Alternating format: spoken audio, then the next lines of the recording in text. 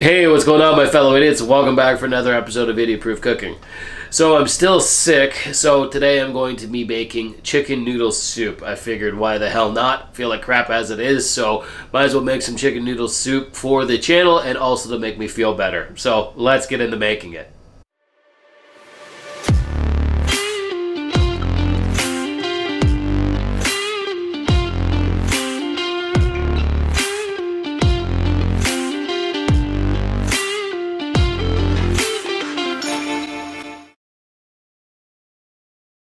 Okay, so the first thing we're going to tackle is the chicken stock, and what better way to make a chicken stock than by using a pre-cooked chicken from Costco. Hey, this is Idiot Proof Cooking after all. You can roast your own by all means, but obviously this is much quicker if you buy a Costco or a deli chicken.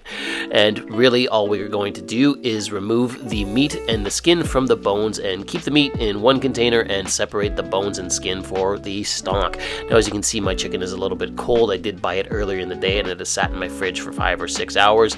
Honestly, you can tear it apart when it's piping hot, but then, you know, you run the risk of burning your hands. So, like I said, just rip all of the meat off the bones, and like I said, rip the skin off. You don't want that with your chicken. You're going to throw that in with the bones to make the stock.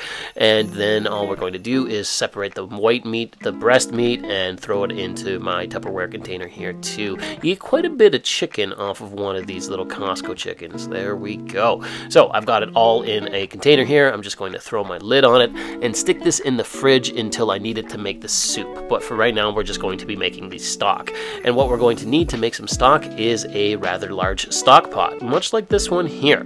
So all we're going to do is throw all of the bones and the chicken skin into the stock pot, and then it's time to start adding in some aromatics.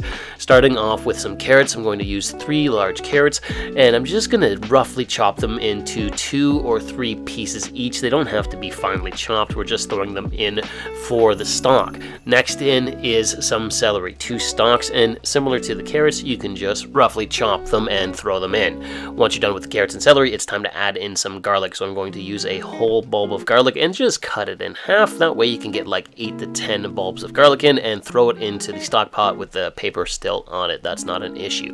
Next in is a large white onion, and similar to the garlic, just cut it in half and throw it in the pot, skin and all. Next in is some spices, so I'm going to use a handful of thyme, and then I'm going to use a good handful of parsley as well. Into the stock pot it goes. Last but not least, we're going to use some black peppercorns, about a 1/4 cup's worth. Pour them into the stock pot, and let me just give you a quick shot of everything in there. Look at that. That is going to make one hell of a chicken stock.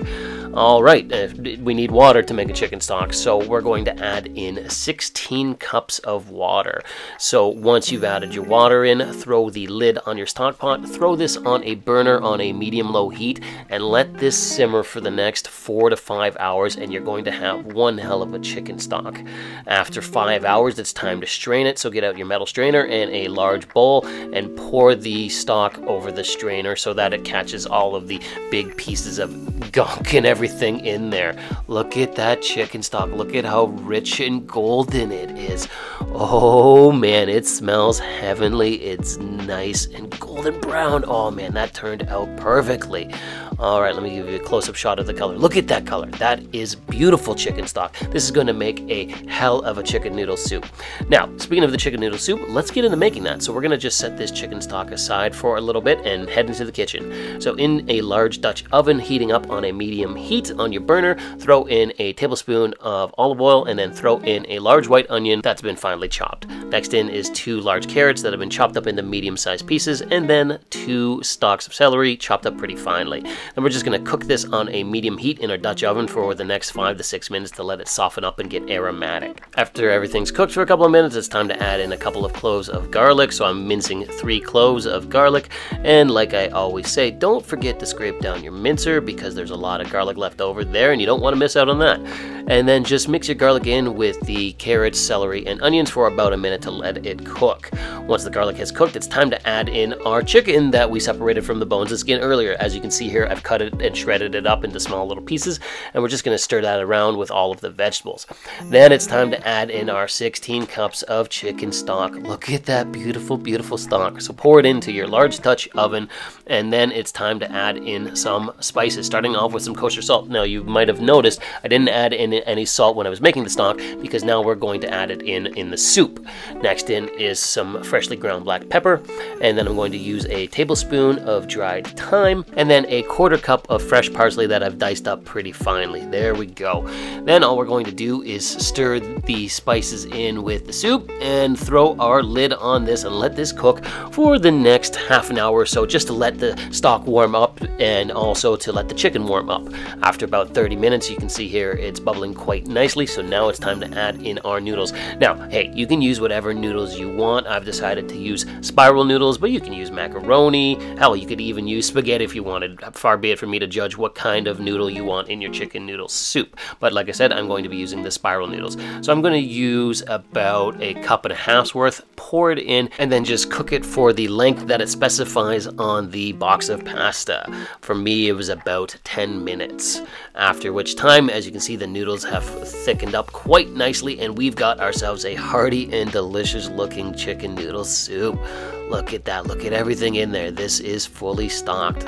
You know what? It's time to taste test this. So let's go out into the other room. I've got a bowl here. I've got my Dutch oven full of soup that's piping hot. So let's take the lid off here and get into serving some. Like I said, I'm still sick, so this is definitely needed. And you know what? Everybody in the house is sick. Meg's sick. Rose is sick. JP's sick. Rose was actually patient 0. She brought home something from school.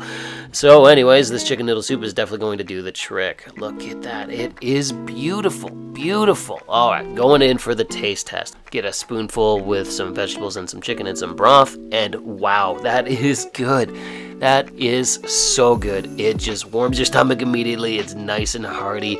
It's flavorful. The broth is amazing. The chicken's amazing. Everything tastes so good, and this was super easy to make. I mean, there's a bit of a time commitment to make the stock, and hey, at the end of the day, you can use box stock if you want, but hey, it's also really easy to make your own, as you should have seen from this video. So let's call it there. This was super easy to make, and I'm really enjoying it, so I hope you like what you saw here today. If you did, drop me a comment, like the video, or even subscribe to the channel.